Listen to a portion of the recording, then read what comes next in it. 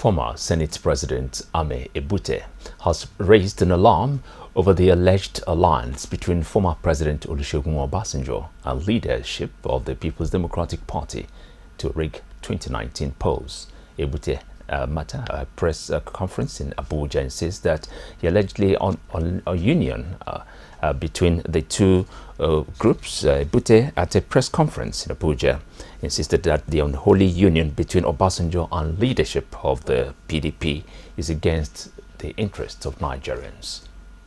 The former Senate President Ame Ebute, who leads a civil society group, the Congress for Patriotic Citizens (CPC), is calling on Nigerians to rise up to the challenge of confronting and subduing unpatriotic, corrupt and selfish past political office holders in order to save Nigeria from total collapse.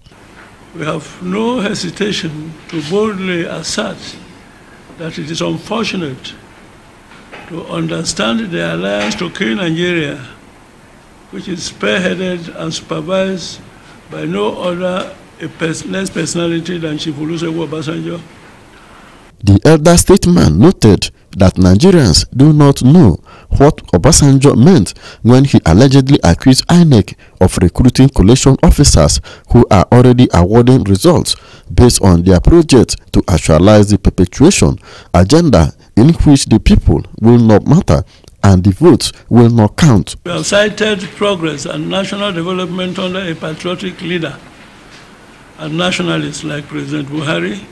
Accusations and counter-accusations of rigging have been trailing the rescheduled elections, but the group insisted that former President Obasanjo and PDP abused every opportunity they had in the past to set Nigeria on a speedy and progressive path. But according to them, the opportunity was misused.